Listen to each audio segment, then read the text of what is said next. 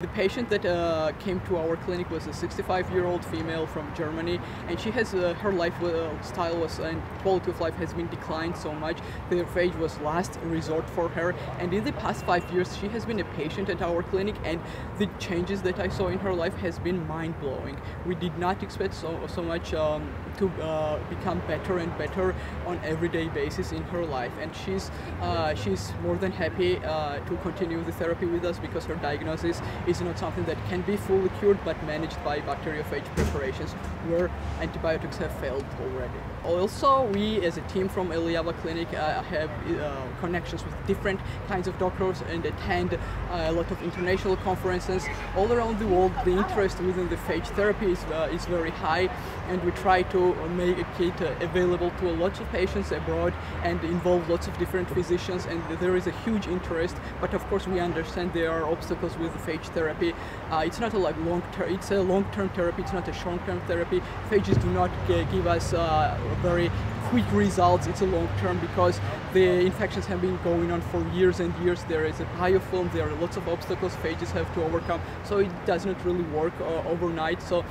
But with the help of other medications involving in phage therapy as well, we try to get results as quick as possible, but sometimes it's not possible. Also, abroad, phages, as you know, is not registered, and that is a big obstacle that we see abroad. That's why patients come to our clinic, because they cannot get phages in other countries.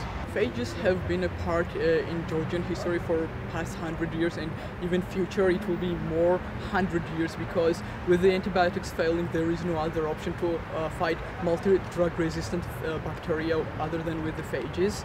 And we see the role and how big it will become in the future, not only in Georgia but also abroad.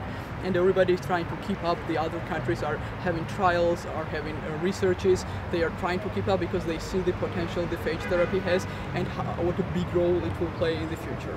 I just want to ask the physicians abroad, the international doctors, to be more open-minded about phage therapy, because they are doing the researches, trials. Of course regulations are important, but in the meantime lives are lost and the patients are coming to us.